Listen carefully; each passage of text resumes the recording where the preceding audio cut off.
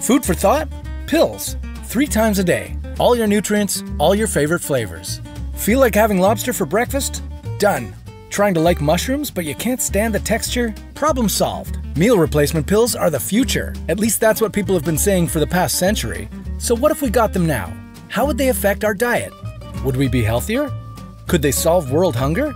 Will we see them in our lifetime? This is What If, and here's what would happen if you could get your meals in a pill.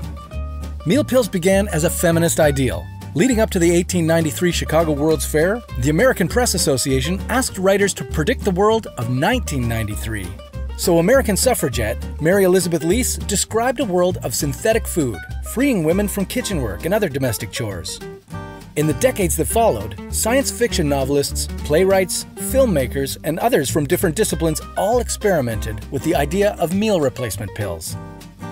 The best we've come up with so far is Soylent. Soylent is a thick and creamy concoction that contains all the fat, carbs, proteins, vitamins, and minerals you need in a day. So if we can drink our meals, why can't we pop them? It wouldn't be hard to replace a portion of your diet with nutrient pills. After all, you can pick up every essential vitamin in pill form at your local grocery store or pharmacy. In doing so, you might think you're pretty nutritious and intelligent, but you wouldn't look it.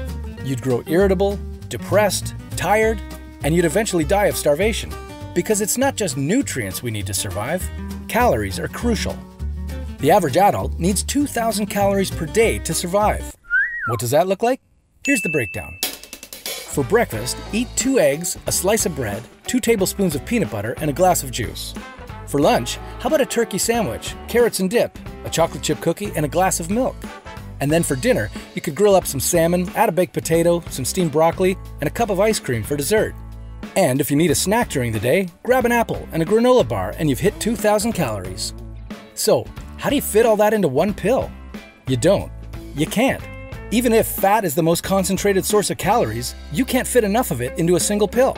But if you were set on subsisting on a pill-only diet, then you'd have to eat 450 calorie pills a day, plus other vitamins to get your needed nutrients. That's sort of how Soylent was invented. Living in San Francisco with high rent and a high grocery bill, Rob Reinhart thought to economize through chemistry.